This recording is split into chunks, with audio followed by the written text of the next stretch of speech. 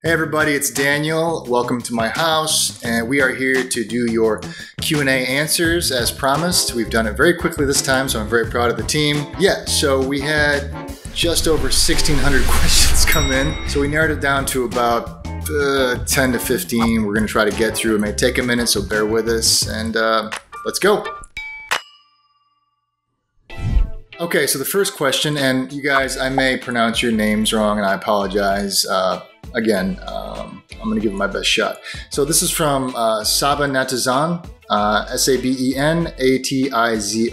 And they say, or they asked, I just want to ask if you are adjusting that now that Mango is not with you, and how did you cope? It was the toughest day of my life. The day that we had to say goodbye to Mango. It was very, very tough, and I had to travel not long after that, so that made it somewhat tougher, I think. Although it was good to work and to stay busy, it's been really hard. She's here in the house. We have her here. She's always with us. We're always talking about her. We have so many memories, so many pictures, so many videos that I will hopefully eventually kind of put together and you guys can see them. But she is in my heart, and I believe that she's watching over me and my friends and our family, and she was so special that I know that her presence is going to be omnipresent. So Matt's recording right now. Say what's up, Matt. Hey, what up? We always talk about her. She was our little girl, and yeah, we had some sad, rough moments. We had some really happy moments. The day that she passed away, we celebrated her life, and we had a great evening, and we toasted to our amazing little girl, Mango. Okay, the next question comes from Lara.Vanessa, and she asks, how did you, Matt, and Martin meet? Okay, so I get this question a lot. A lot of you know that Martin and I met in 2004. I was a model then, and he was an agent at a modeling agency in Seoul, Korea, and he booked me on a job. So I flew from New York City to do I think it was a car commercial in the Mojave Desert. It was nice and hot. So I met Martin out there, and we had to do this crazy commercial where I was like running through the desert over and over. I almost got heat stroke. And this guy was just like the coolest guy, and he was so present with me, and just his energy was fantastic. And I thought, man, I got to stay in touch with this guy. You know, we could probably do some cool stuff in the future together, and that blossomed into an amazing relationship. And so here we are, 14 years later, and we have our own company together in Korea. We've done so much. We've traveled the world together, and he is one of my best friends in the world. And he's a brother to me. So that's Martin.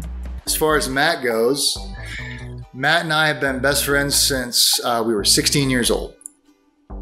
Yeah. So, geez, I don't want to date myself, but 22 years or something like that, right? Is my math off? I went to high school in Michigan, Carson City, and Matt went to high school at the same high school. He was from a smaller town, so he came in just in ninth grade, I think. And we didn't get along at first because he was really good at basketball and so was I. So we had competition. And slowly we began to, grow on each other, get to know each other, and hang out together. And we had so much in common. And so we just got along. And throughout the last 15 to 22 years, we've been apart together. Our paths have crossed, and we always kind of wanted to work together. And finally, when I started doing Criminal Minds and I knew I was going to be here in the States more, I thought it'd be a good opportunity for us. So now we work together, and it's been great. So that is Martin and Matt. Matt, jump and say hi real quick, just so they know you're here. This is Maddie.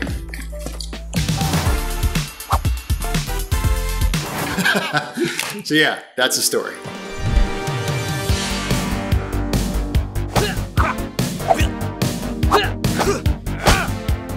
The next question is from Simple Wisdom the Channel. That's an interesting ID. And they ask, who were your male role models, mentors that taught you how to be a man. What lessons did they teach you? I have a couple, but I mean, to be honest with you, it's just my dad, my father, Phil. He taught me so much growing up. He was an amazing father. He still is. First and foremost, he taught me how to stay sort of even keel, never get too high up, never get too far down. Taught me how to be humble. He taught me how to live a simple life. And he also taught me a lot of trades in life, like, a little bit of carpentry, working on cars, how to build stuff. He was a fantastic father. Never really raises his voice. You always knew if you were in trouble with dad because he would get really quiet and walk away. And I don't know, he did something fantastically right. He's a great dad, and I've always looked up to him at the same time being his son. And to this day, I respect him so much. And he's still number one. In terms of other male role models, when I first started modeling, there was a guy that came into my life. His name was Sebastian, and he was my first modeling agent. And I was from a very small town, and he was in Chicago. And he was kind of my conduit to walking into a bigger city, into a bigger world. And when you're from a small town in Michigan, you don't really know what you're getting yourself into in a big city, trying to navigate the world. And Sebastian was incredibly helpful, incredibly kind. He became a wonderful, wonderful friend, someone that I could count on, sort of a lighthouse in a crazy, crazy world. He's since then passed away, and I miss him very much, and I think about him often. But yeah, those two men were incredibly, profoundly impactful in my life. Next question is from gk.ksh. And they ask, what is the must-have app on your phone? Oh man. For me, I'm such a nerd sometimes. I'm obsessed with real estate and homes. So I don't know if I'm plugging the app, but I love this Trulia app because I get to see all the prices of the homes around me, and you can look at any house and check like how long it's been listed, how much it's worth, what the mortgage would cost. You can check all the markets. Even when you're overseas, it works. Or when you travel any new city, I like to check out and see. Like I was just in New York, and I was interested in seeing what a 2-bedroom in the West Village is going for. So I can just go on Trulia, check it out. That's a huge hobby of mine. I also love Auto Trader because I love cars. So I'm always like pricing cars. I'm boring. So I'll just be hanging out, checking car prices of cars that I'll never buy because it's some weird hobby of mine. But I don't know, I like it. Morgan.xoxo_love. They ask, hey Daniel, do you enjoy working with Matthew? I think Matthew Gray Gubler is who they're talking about. And is he fun to be around on Criminal Minds? The answer is yes. Matthew is an absolute blast to be around. I'm sure you're probably a fan of his, and he is so full of life. He's such a cool guy, so incredibly intelligent, and the set brightens up when he comes around. So he's fantastic. It's funny because a lot of people don't know that Matthew and I have known each other since 2004. We used to model together back in New York City. So we were young kids, and we had long, silly hair, and we'd go to all these castings together. We'd take our books with us. And I remember the first time I ran across Matthew, and I was in New York, and I had a casting. I think it was for Target or something. It was a commercial cast, TV commercial. And I was super nervous because I hadn't started really acting much. And I got to the casting, this big building, and I turned the corner, and there was this loud, skinny, long-haired guy who was like holding court with like 10 people. And he was telling the story, and he was like animated and dropping jokes, and he was just super funny. And I stood there and I looked at him like, who is this guy? And then I thought to myself, well, whoever it is, he's going to be okay, because he's definitely got a head on his shoulders, and he's entertaining as hell. and it was Goobler, and that was one of the first times I'd met him. The next question is from Sophie One Kanobe, Canobe. I probably butchered that. Anyway, they're saying, Daniel, I have a son that is half Chinese, half Caucasian. Any advice as he grows up on how to identify himself? That's a really, really good question. I don't have any children yet, so I don't have experience with the kids, but I can just speak from my personal experience. It was interesting for me because when I was growing up in a small town, it was predominantly Caucasian. I would say probably 95% Caucasian. And I probably didn't even meet another Asian person until I was in my teens. So I definitely gravitated toward my Caucasian side. And I think that was good at the time because it was good that my parents just let me be myself, find my way. There were a lot of different types of groups that I could have went toward, but I found the right group for me in terms of friends. And I'm sure your son will too. But it was just about my folks letting me be myself, make my own mistakes. And it worked for me.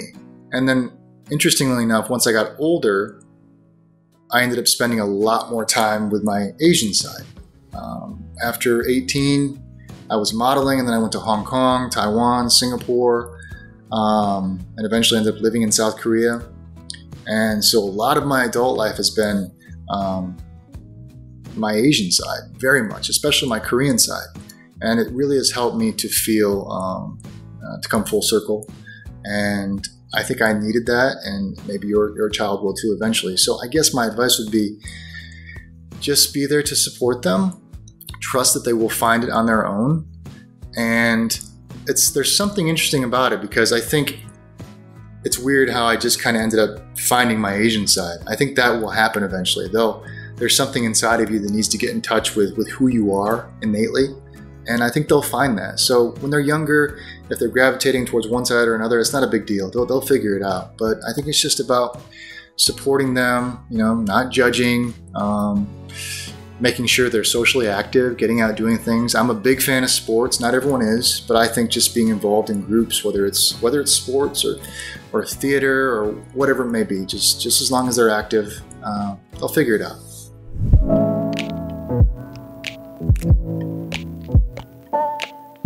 All right, the next question is from Janelle and Jude, and they're asking, have you been using that manpower you received in I Live Alone from Pangnare? So if you guys don't know what this is, I did a show called, in Korean it's called 나 혼자 산다. It's called I Live Alone. It was a reality show that took place in my house here, and they followed me around my house for a weekend. And the hosts came over from Korea, and they gave me gifts. And one of the hosts gave me this Korean liquor that's supposed to help boost male stamina. So to answer your question, here it is. And not yet have we cracked her open. We're waiting for a special day. So maybe after we wrap season 14, I'll dig into this and have myself a night with it. But I gotta be honest, it kind of scares me a little bit. Okay, the next question is from Juzlola. Juzlola? They're asking, you went in for multiple auditions in your life, acting auditions, and you've gotten rejected. So thanks for reminding me. Just kidding. How do you cope with it? Well, a lot of it's experience. When I was younger, it was tough to cope. When I was in my 20s, you held on so tight. You go in and you do a good job, you thought, and you wondered, why didn't I get the part? And as I've gotten older, you realize that you really have no power in what happens after you leave that room. And I know now from being behind the scenes of it all, I've been a part of casting on Beyond Borders, I've been a part of production side, that sometimes it just boils down to you not being right for the part aesthetically. A lot of it has to do with who they're casting next to you. Sometimes it has to do with age. So there are a lot of factors that you can't control. All you can do is go into that room and be prepared and ready and kill it. Do your best. Be off book. Make sure you know your lines and be confident and don't rush. and do your best. And sometimes you're going to stumble. And as I got older, I started to get the confidence to even stop in the middle of an audition and say, can I just start again? And you got to feel the room. I mean, if people are moving fast and you don't think that's a good idea, then don't do that. But sometimes you can if you mess up, you know. But at the end of the day, after you leave that room, your job is done. And you have to let go of it and move on. You know, there's no reason in taking that baggage with you, you know, I mean, I know it's tough. Sometimes it's big movies, sometimes it's your first job, but it's just that, a job. And once you start treating it that way, it'll be much easier. All right, next question is from, Heart of the Witch's Path. I have so many questions about this. They're saying, I'm a new fan. Do you enjoy or have time for reading? If so, who's your favorite author? And by the way, I'm from Lansing. Awesome. Lansing is like 40 minutes from my hometown. Had one of my first jobs in Lansing, in Frandor, at the USA Fitness Center. And I was a porter in the locker room, which means I was the guy mopping the men's locker room. Yeah. I do have time to read, especially when I'm on flights. That's generally when I'll do my reading, because I really just have to read scripts here for Criminal Minds because they come in so fast. We really have to stay on top of things. But my favorite author is Haruki Murakami. He's a Japanese author. He writes fiction, and I'm obsessed with his writing. It takes you places. You know what I mean? It's very cinematic, and you fall into the stories, and it's just for me, it's an escape. So I mean, his first book that I read was Kafka on the Shore. And then I read, I think it was the Wind-Up Bird Chronicle. And yeah, I've read all his books and they're fantastic. So I recommend reading Haruki Murakami. Okay, the next question is from, is it Janya McKenzie? I see you all the time on the comment section. I know you're a great fan and we love you very much. So I hope I didn't pronounce your name wrong, but thank you so much for being such a great fan. And you're asking, what are your thoughts on holding a Win a Date with Daniel Henney contest where the winner would come visit you for a weekend and the winner has to plan in advance one full day of activities, including at least one act of charity. Wow, you really thought through this. And for the two of you to do during that time. Much love, blessings always. Oh, my name is pronounced Tanya, but spelled Janya. So, Janya McKenzie. Great. I think it's a great idea. I think it's a fantastic idea. We've been trying as a team now that we're getting settled here in Los Angeles and trying to work with the social media more to do these type of things. So I would totally be open to that. Probably after Criminal Minds is finished this season. But yeah, like have someone come out, do a little contest, have dinner, maybe see a movie, and then yeah, charity thing could be cool. I'd like it to have to do with dogs, maybe like doggy adoption. You can have Roscoe come out and be an advocate, have him hold a sign. Yeah, that's a great idea, Janya. I'll think about that.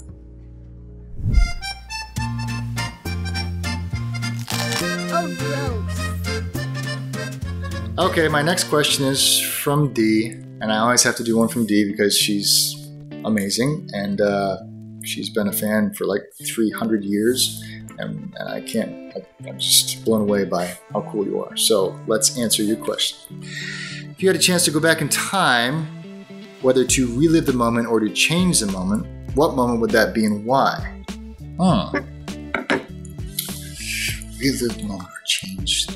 There's not a lot that I would change. I think I've been really lucky. I've had some great moments. Jeez. You know, I think I would go back to probably the biggest acting moment for me was when I was cast in X-Men. And I was here in Los Angeles and I was meeting people, and it's even hard to remember exactly how things transpired, but I got a phone call from Fox and they wanted to see me about X-Men. And then the part was offered to me of Agent Zero. It all happened very fast. And I think that either Hugh Jackman or John Palermo, his producing partner, had seen some of a movie that I'd done, My Father, and they were interested. And so they said, well, we're offering you the part of Agent Zero. go home and look over the contract, listen to some music, and come back and tell us yes. Okay. And I was like 28 years old, and I had just come to Los Angeles, and so I was just so blown away by how fast everything was happening. And so, of course, we said yes, as the story goes, and then literally, it must have been a week later, I was in New Zealand shooting my death scene with Hugh Jackman, and I was just completely just mind blown, right? I had Hugh Jackman in full leather Wolverine claws walking toward me. I'm dying in a helicopter that's blowing up. I got the action director of Rambo directing us, helicopters flying over. I'm getting bit by New Zealand like bugs, flies, and it was just so crazy, you know. And then we were there for like 2 or 3 weeks, and it just flew by. So I would definitely relive it, and just kind of take it all in and go slower.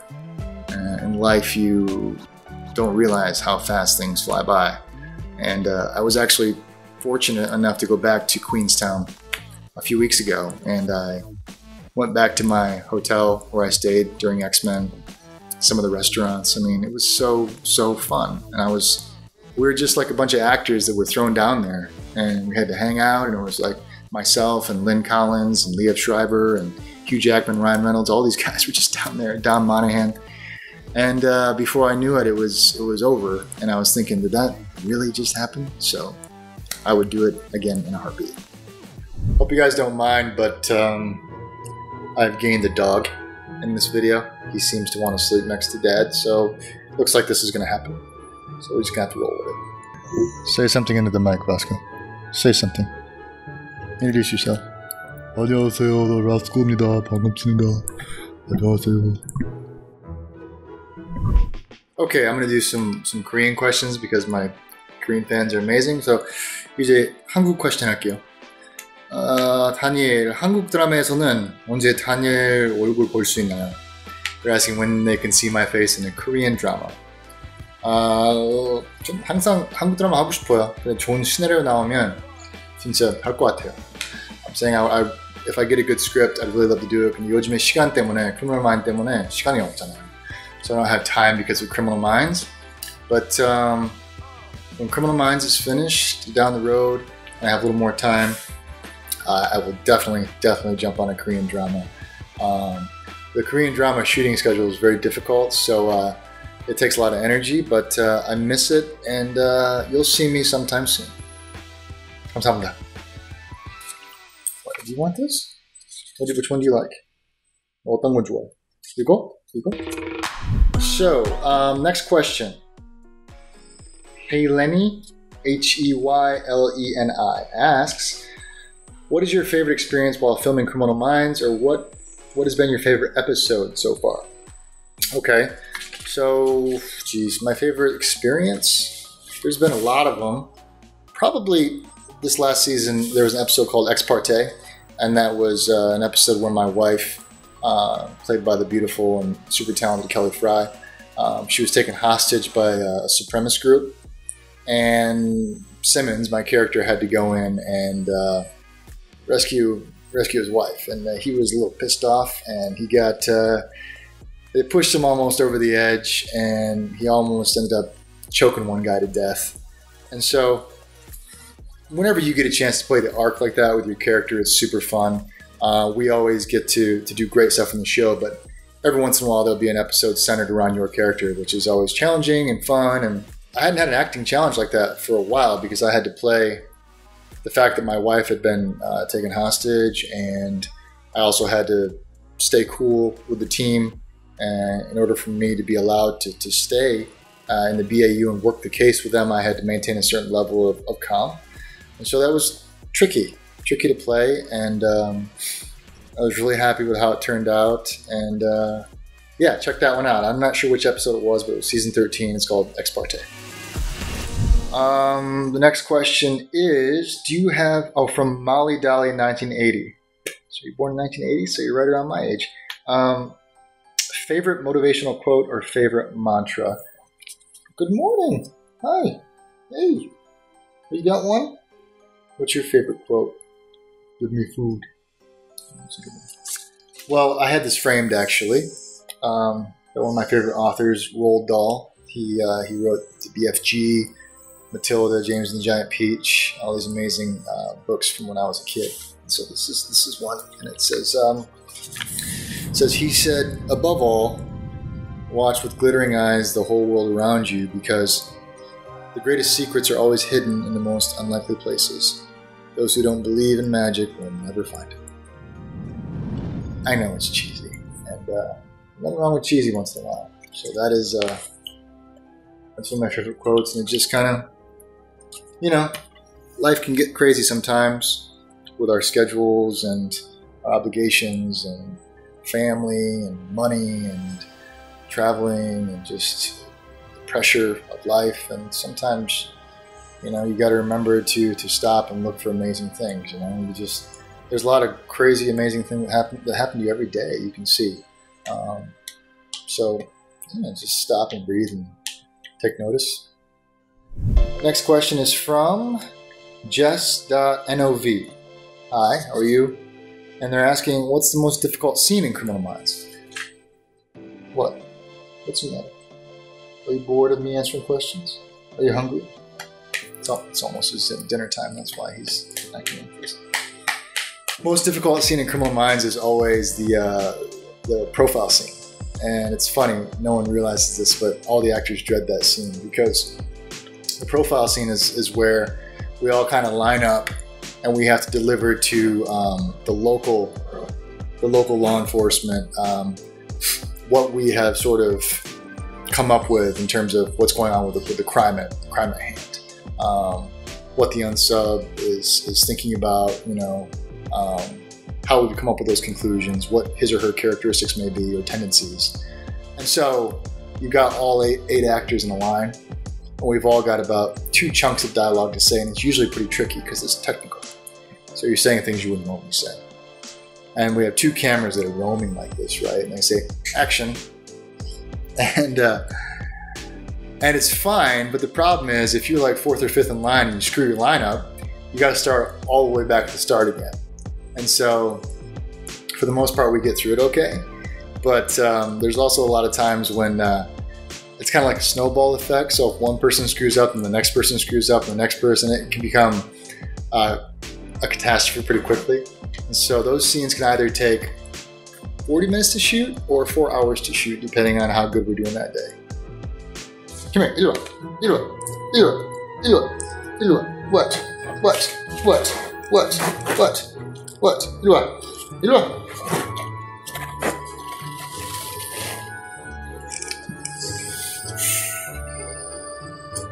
What do you do?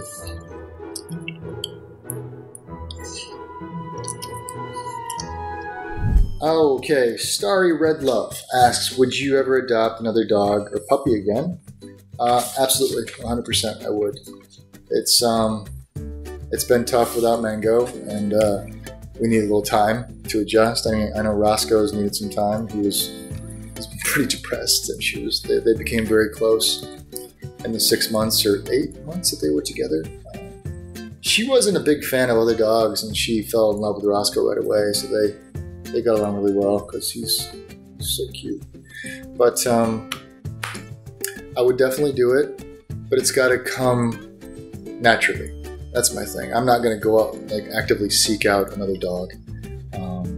My life is so crazy that it is difficult to have dogs because for me, they're part of the family, and they need care and attention, and love, and so I travel a lot. So I'm not going to take one on just at the drop of a hat. I'm going to wait and see what happens. But if the time comes and the right pup comes, I would for sure. And I encourage all of you to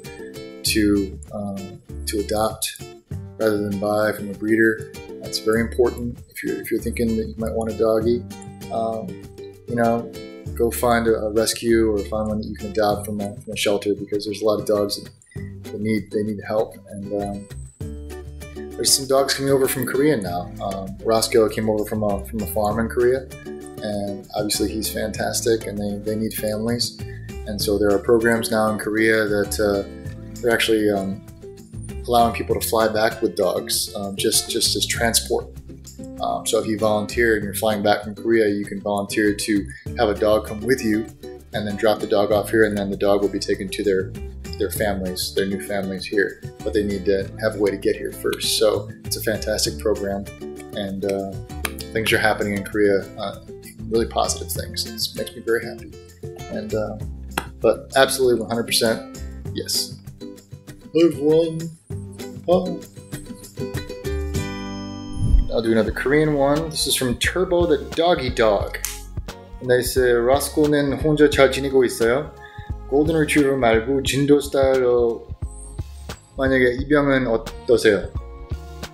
So they're asking if Roscoe is doing okay by himself and alone, and also not necessarily a golden retriever, but what do I think about adopting a Jindo style?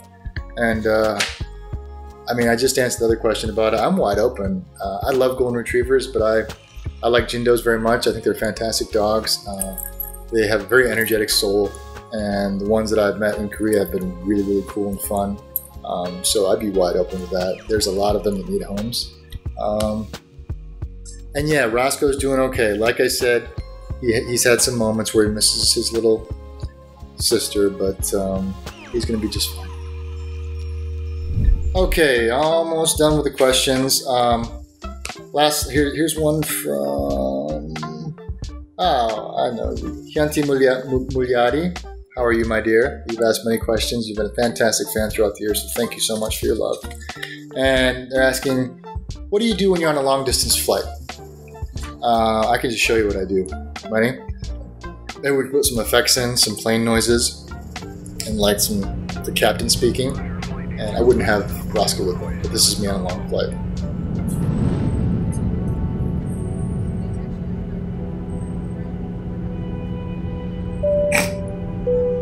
This is your captain speaking. At this time, I'm going to ask that you fasten your seatbelts. That's basically it. This is from Chandology 89. CHANDOLOGY 89.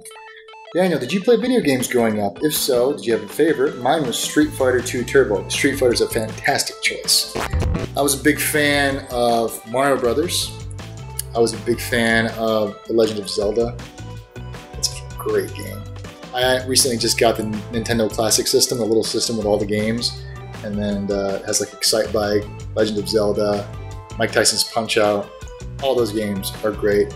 I'm also a huge fan of when Nintendo 64 came around, was it GoldenEye? The Bond game, where it was like one of the first that I remember. Probably wasn't the first, but multiplayer, you have 4 players with 4 separate split screens, and you could actively search out each other in the same, like the complex. You could go after each other, and we had one friend that just didn't really get it as good as the other ones, and he'd just end up with a rocket launcher running into a corner, and Matt and I would just team up on him, and we'd just laugh and just blast him with the clobs, just clob him out, right? And he's just running in the corner over and over. He didn't get it. It was a good game though. You let me read my questions? How am I supposed to finish this if you're not gonna let me read? Do you want to hold them? Okay, next question is from Just Kazuk. They're asking, who are your favorite British actors from the UK? I have a lot of favorite British actors because I think they're just wonderful. I'm a big Peaky Blinders fan. I like Cillian Murphy a lot. I like Tom Hardy. I think he's really, really talented. I'd love to work with him one day. I mean, Ian McKellen is fantastic. James McAvoy. Who else do we have? Ewan McGregor. Is he from Scotland? Yeah, I love Ewan McGregor. He's one of my favorites. And Benedict Cumberbatch is pretty awesome as well. There's so many. I think there's something that's rooted in the theater. They come from a theater background. They're so good. So yeah, I have a lot of favorite English actors. Okay, Jackie4403 asks, what is your favorite go-to place back home in Michigan? Wow.